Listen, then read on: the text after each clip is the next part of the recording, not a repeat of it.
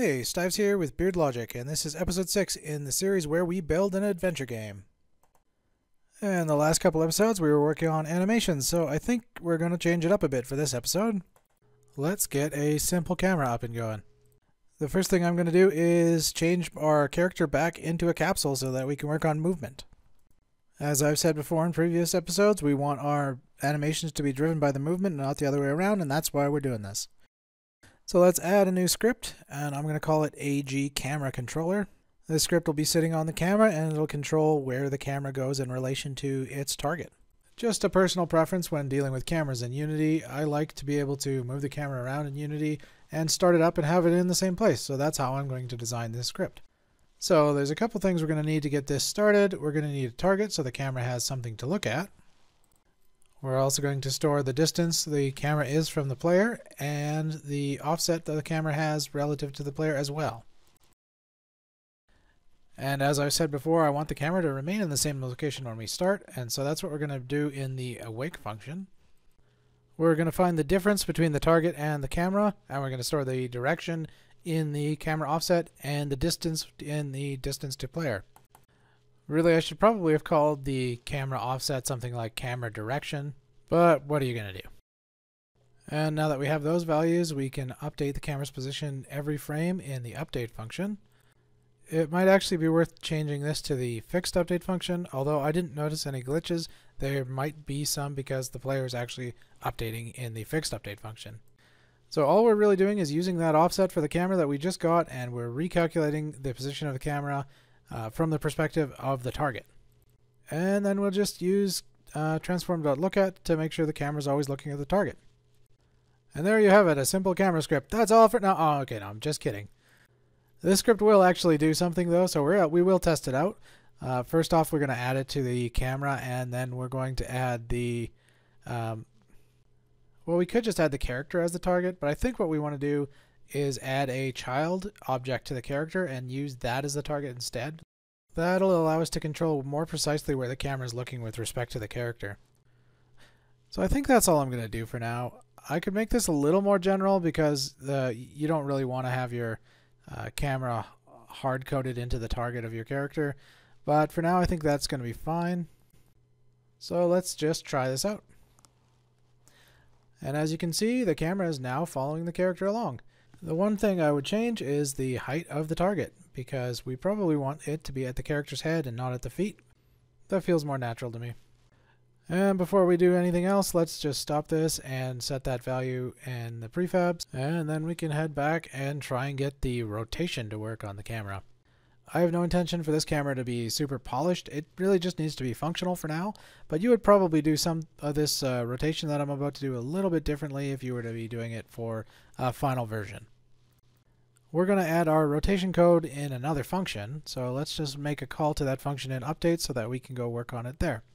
We're going to be rotating the camera using a simple click and drag method, and it's just going to watch the right mouse button. We're going to need to store a few variables to do this. Specifically, when you press the mouse button down, we need to know a number of things. The most important is probably the position of the mouse on mouse down. But we're also going to want to store the camera offset when we press the mouse button down, because we're going to be using that to rotate. And probably also what the camera's right vector was, so that we can keep the pitch rotation there in mind as well. And then when the mouse button gets pressed, we're going to populate these variables with the corresponding camera values. Now there's one more variable I forgot. We need to know what the pitch of the camera was before we started as well. This is going to be stored as an angle that's calculated with respect to the ground. I didn't catch this while I was doing it, but I was using the camera offset as a reference point for the plane, which kind of works because it's a really small value generally, but it's definitely not correct. So I have a correction on screen for that. Alright, so now that we have our values stored, we can look at moving the camera by dragging the mouse. So the next if statement is going to look very similar to the first one, but it is different.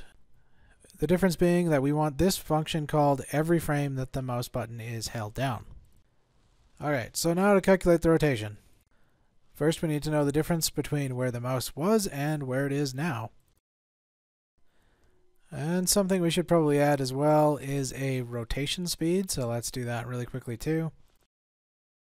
Then we'll use that value to calculate the rotation both on the x-axis and the y-axis. So the basic idea is to calculate the circumference that you should be traversing based on the distance you are from the target. Picture a ball with a radius of the distance of the camera to the target, and your mouse is hovering along the surface of that ball. And then we'll just calculate the pitch in a very similar way.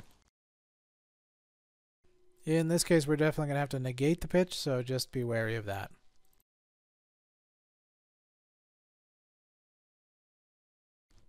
So then we're going to use some quaternions. Don't be too afraid. This is a pretty simple calculation we're doing.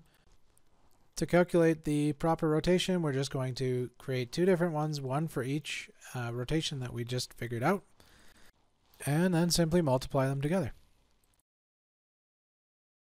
Then we're just going to take the drag offset we had at the start, multiply it by our rotation, and apply it to our current offset. That probably sounded a little more complicated than it actually is, but I'm having trouble explaining it any simpler than that. So just have a look at the screen and you'll see that the code is fairly straightforward. Alright, let's give this a try and see what we get.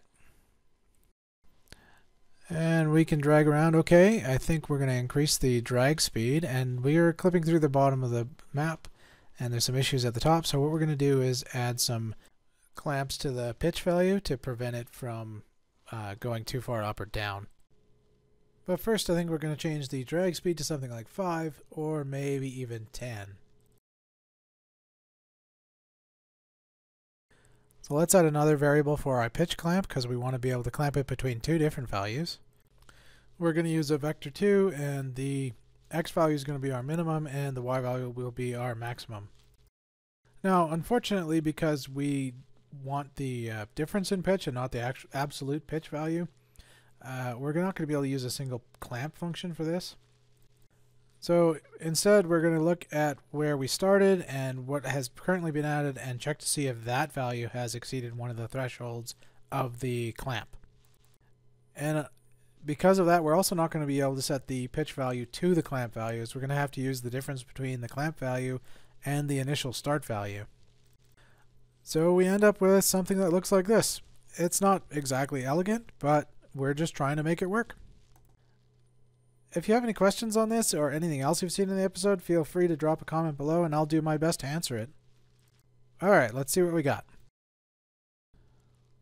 Well, it's looking better now. We can't move the mouse up or down too far, but I think we're going to increase the clamp a bit. I think we're going to go from 0 to maybe even 90. Though we'll probably have to do something like 89.9 because generally speaking going up as high as 90 will cause issues. Yeah, it definitely still flips when you're at 90, so we do need to lower it a bit. So now maybe we can try moving around. Now because we haven't wired the camera into our movement scheme yet, we're definitely not going to be going in the direction that we expect to be going. So if we head back into code, go to the player controller class, and we're going to change the movement scheme there a bit. So I think all we're going to do is take the input and run it through the camera's transform so that we're going roughly the right direction. I'll try and explain it a little better than that as we go along here. Unity's got these functions that will take a vector and use the transform of another object to modify it.